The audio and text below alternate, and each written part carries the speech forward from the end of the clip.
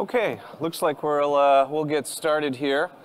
Good morning. Welcome to day 2 of the RISC-V Summit.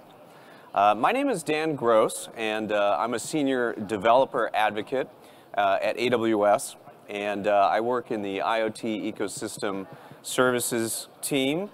And AWS is a member of the OpenHW group, and so I'll be talking a little bit about some of the collaboration that we've done with the OpenHW group at AWS.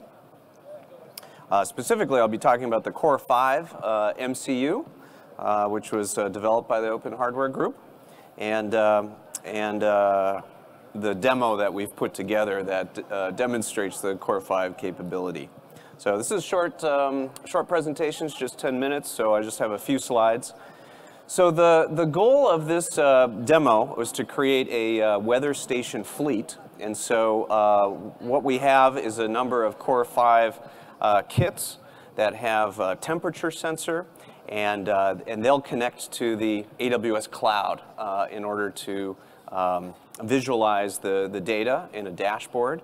And so I'll show that dashboard live in a moment.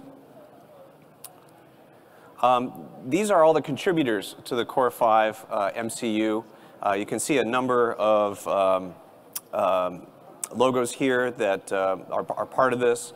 The OpenHW group booth is just behind the Codasip booth there in the back. So go check out the OpenHW group booth there.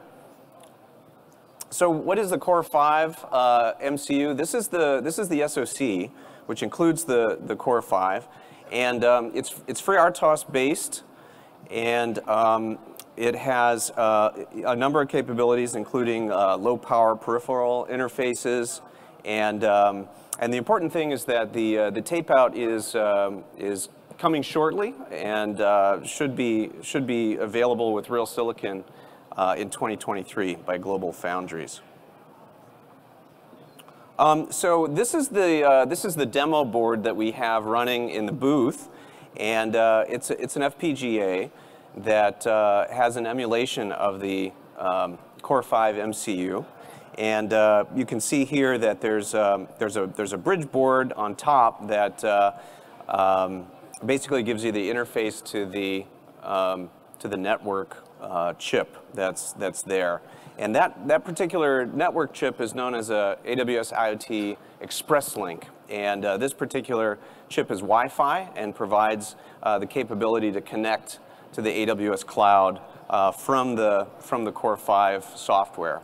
Now the CoreV software that's running on this particular demo is built using FreeRTOS. And AWS is the primary steward of FreeRTOS, and so there is a number of libraries that make that easy to connect to AWS Cloud. So here's our demo. It's basically a weather station demo, and so it utilizes the CoreV on the FPGA, as I mentioned, and there's a temperature sensor on board. And so the FreeRTOS application gathers the temperature sensor data and sends that through the AWS IoT Express Link module, as I mentioned. And that particular module is developed by Espressive, one of our partners that uses FreeRTOS quite heavily in their SDK. And this particular module is developed by Espressive and also happens to be a RISC-V module also. It's based on the ESP32C3 module. And so you can buy this as an Express Link module, but it's based on their ESP32C3.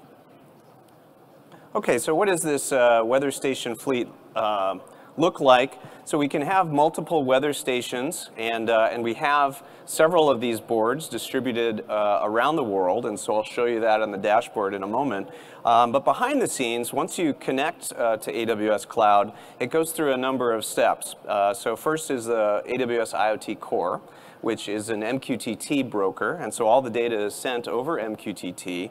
And then there's a topic that is being used. And with Express Link, it's very easy to send data just by saying AT plus send and then the data. And that can be associated with a particular topic. Then there's a rule that is configured in the cloud to take that data and store it in time stream, which is a time series database that you can use in AWS. And then finally, we have a Grafana dashboard that takes that data from the time stream database and visualizes it, and then we can see that dashboard. So this is what it looks like, and I'll show you the live version in a moment. And so we have our architecture diagram on the left, and then the dashboard on the right. And then this essentially is the demo. So I can switch over to the live dashboard. Let me see if there's any other slides I need to cover here. I'll cover that in 1 second.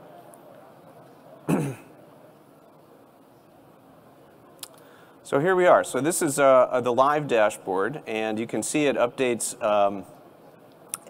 every 5 seconds here.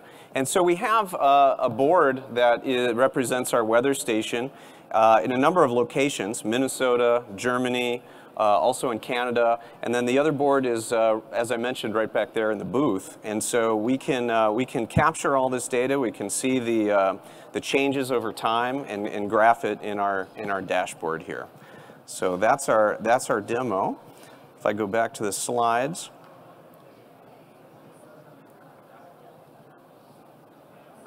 So the exciting thing is the upcoming CoreV MCU dev kit, which is due to arrive in 2023. And this features the CoreV MCU SoC in real silicon, and also has the Express Link module built onto it. And so you'd be able to build similar types of applications connecting to the cloud very easily with this dev kit. If you'd like to learn more about the CoreV MCU, definitely head back to the Open Hardware Group booth. And if you have any questions for me about AWS or FreeRTOS or IoT or any of this stuff, let me know, and I'll be around. So as far as the Open Hardware Group information, you can visit the site at openhardwaregroup.org. And definitely follow the group on Twitter and LinkedIn. Thanks a lot. That's it for me.